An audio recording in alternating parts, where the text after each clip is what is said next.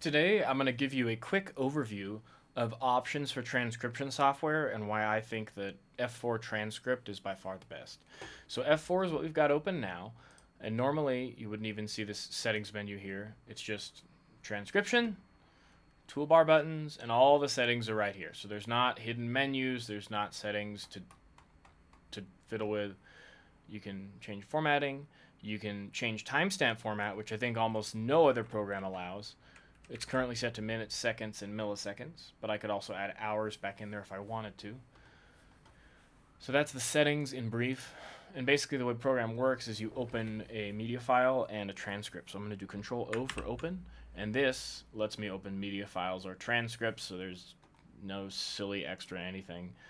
It's going to open this recording, and it gives me a little waveform preview down here, which, depending on the file format and where it came from, can look a lot better than this. So now what we're going to do is I'm going to enter a timestamp for the 0 point. I just push F8. I got too many programs open. And it should normally insert a timestamp. I just have probably got a couple other programs open that are watching that hotkey. There we go. So that other program was grabbing that hotkey. So I can enter timestamps with just one key, F8, and they're clickable. So it'll start from 0. Now, suppose I don't want it to start from 0. Suppose I want it to start from 20 seconds in. I can do that. Notice it jumped right to 20 seconds. So these timestamps are completely editable. Another thing which is almost totally unique to this program. There's only one other program I know of that does that. So it just jumps to the spot on the audio, which is really handy. Now watch this little cursor here as I use F4. If I push F4 once, watch what happens. Did you catch it? It jumped back and then it started. So it's at 33 right now, 133. You see how it jumped back 2 seconds? So that's great, because suppose this bit I just recorded is not a very clear bit. I can just push F4 and it'll automatically review that bit for me. Suppose I want to skip back a little further, but I don't want to touch the mouse. I can just spam F4 a bunch. Watch how it moves.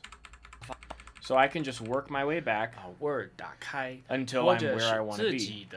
And then I hit again pause, jump back and play, pause, jump back and play. At first, I didn't really get what the big deal was about this feature until I started using this software, and oh my goodness, it's so handy. Not only for reviewing difficult sections, but also because when I was just doing play pause, I would miss things, and I didn't even realize I'd miss them because it would just keep on going. And so this is a really powerful tool, and that's probably why the software is called F4, because this keyboard shortcut's so good. So F4 for that, and then F8 to insert timestamps. And then the great thing about this is when you save these transcripts, so we'll just put some content in here.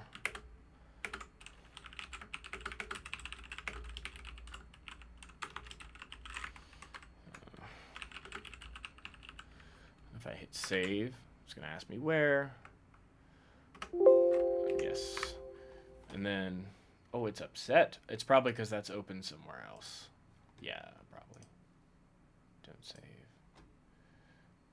This is not the first time I've recorded this video. All right, we're going to go back over here. We're going to do save again. This time we're going to do save as. And we're going to name it something else. I like Steve.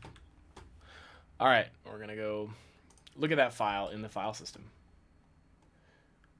Great, glorious file system. Look at this. Look at Steve. Steve is already showing up as a Word document because this program formats its transcripts as rich text format documents, which can be opened by Word, OpenOffice, Pages, so many different things. So we double-click Steve, and it's not even taking us back to the transcript program. It's taking us directly into Word, and look, that's exactly what we typed. This is great because if you want to print this out, if you want to format it, if you want to adjust things about it or take notes on it, having these in ready Word document format is just super handy. And then afterwards, if I edit it in Word, like if I add another timestamp, let's say, then I can just copy paste this whole thing right back into F4 transcript, and it'll work. Computer's got some listening feature. Just paste it in there, and it works. All these timestamps work again, which is not a given. There's only one other program that does that. So that's what's so great about F4. You can open it directly in Word, which means you don't have to have F4 on the program that you're working with. On the computer you're working with the text with, you can copy and paste it back if you want the timestamps to come back to life. Very easy. So now let's run through the programs with deficiencies. Now, why bother? We'll start with the least deficient, Otranscribe. It's a website, otranscribe.com. You can choose an audio file, which we will do. And so this thing covers a lot of the bases. It lets you insert timestamps. First of all, click the settings button. Everything is here. These are all your keyboard shortcuts. This is very nice.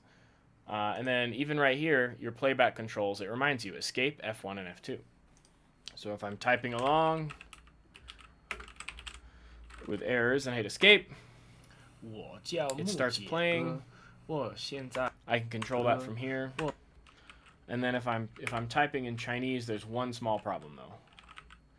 Like right now I'm typing, and if I hit escape, it takes me out of that window. So if it's playing, and if I try to pause it right now, well, because the hotkey is escape, it's just gonna leave that window. And even if I change that hotkey to something else, like F4, no reason in particular, it's not going to work. So F4 will play pause the thing still, I hope. 软件可以用来听写你需要听写的东西，好像你是想要学习外语。I think I doubled up on a shortcut. Let's try that again. Try that again. There we go. There we go. Go away settings. All right. So now, 外语我不知道是什么外语你想要学习，但是所有的好像最好的方式其实是这样。只要用软件 so if I'm typing 帮助你听写 and I try to pause it, 那个录音 nothing's 帮助 happening 你 while I'm in this 更 screen. 好的 This is only a problem for you if you're using Chinese, but 内容 it's a problem. 帮助 The other problem with this program is file management is a pain. So look, the only way to do it is import export. So I can export it as any of these three files, but the only one that'll save my timestamps is the Otranscribe format. Also, I can't edit these. Jumping right over them. And if I hit backspace, it just deletes the whole thing. And if I try to type in a timestamp,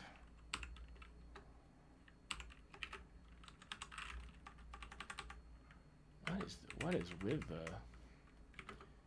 Still in. We'll type in another one. It does nothing. It's not magic. It doesn't realize it's there. So that timestamp right there does nothing. Only the one I use by pushing a button, Control J, inserts a new timestamp. So I can still insert new timestamps, but I have to use this software to do it. I can't edit them outside. And if I leave this software, the timestamps all die. So like if I export the file as a plain text file, and then if I import the file,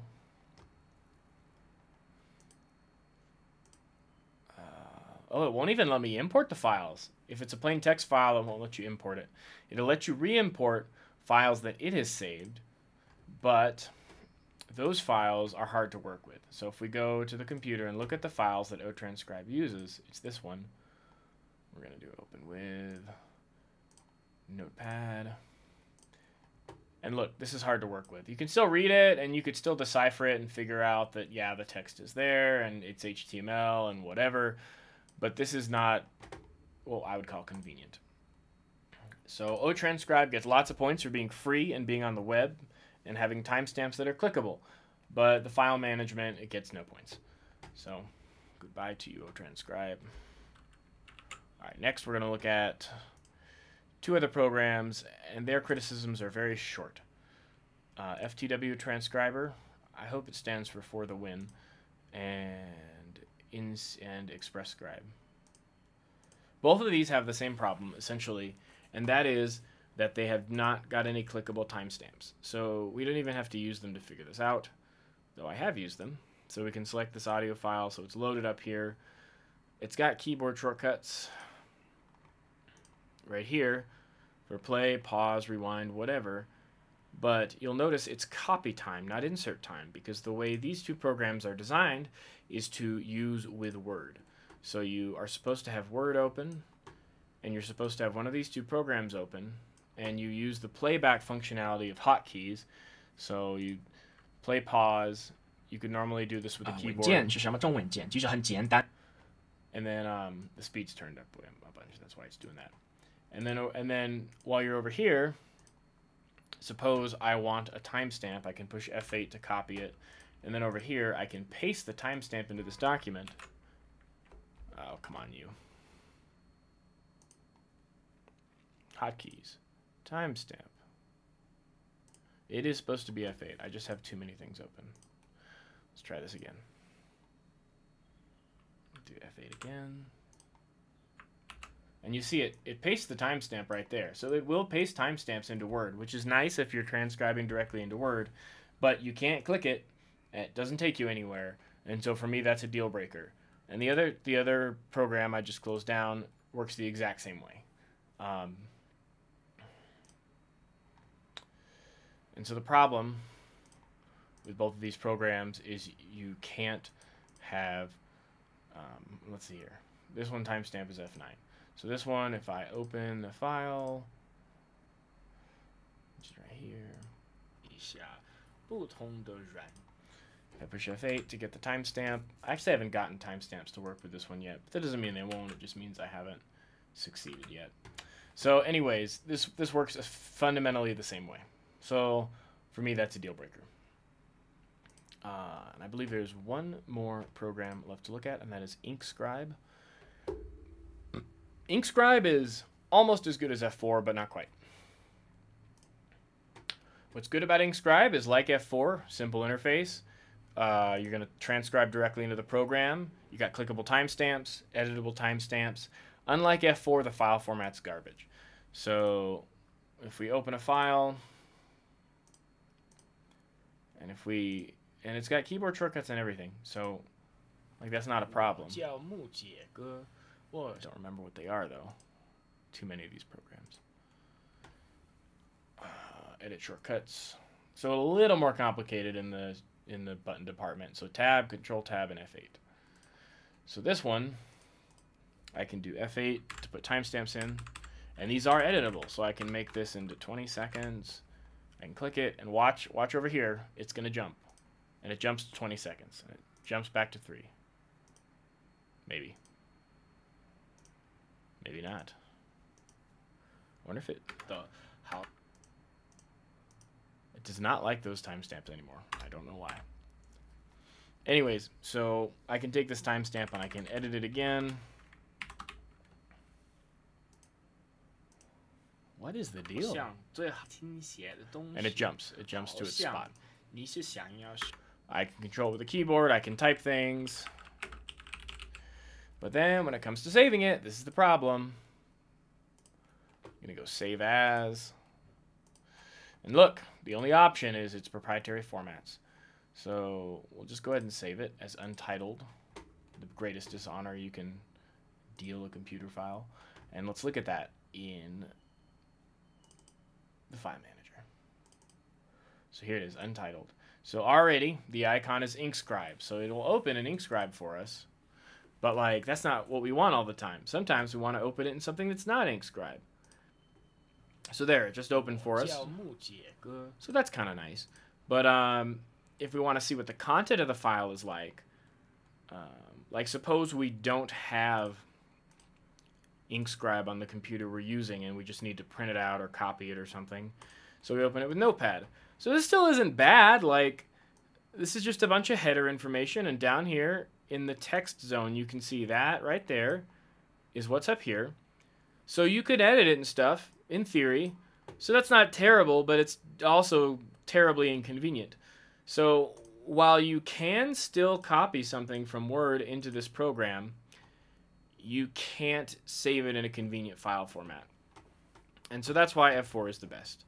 F4 has clickable, editable timestamps, which InqScribe also has. F4 has simple file formats, which none of the other programs have.